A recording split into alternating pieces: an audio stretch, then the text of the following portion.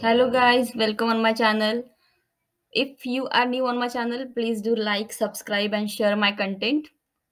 Okay, so we'll explore insert tab in the Power BI desktop today. From insert tab, we can add the new page.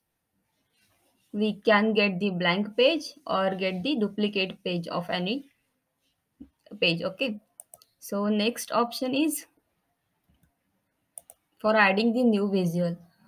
If we have to add any new visual, we can able to add it from this option. We can add the more visuals from app source or from my files also. Okay, so after this tab, here are some AI visuals. We can add it from here. So question and answer, key influencers, decomposition tree and smart narrative. Okay, we can add it from this. And after that, Power Platform. So we can able to insert the paginated report preview also, Power Apps from here and Power Automate preview from here. Okay, we'll explore it in detail in further videos. Let's first understand what is insert tab only. Okay, so from here we can add text box.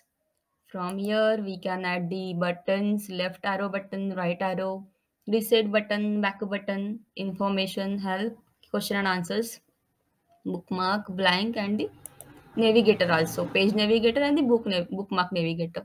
Okay, from this option we can able to add, insert any shapes. Okay, here are some rectangles, basic and block arrows are given. Okay, so we can add that from this option. And if we have to insert any image or any visual, we can add that from here.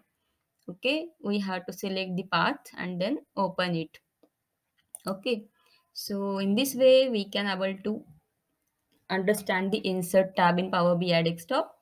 So if you want and you want to explore the Power BI desktop, please see my next videos. And thank you so much for watching. Do subscribe and share my content.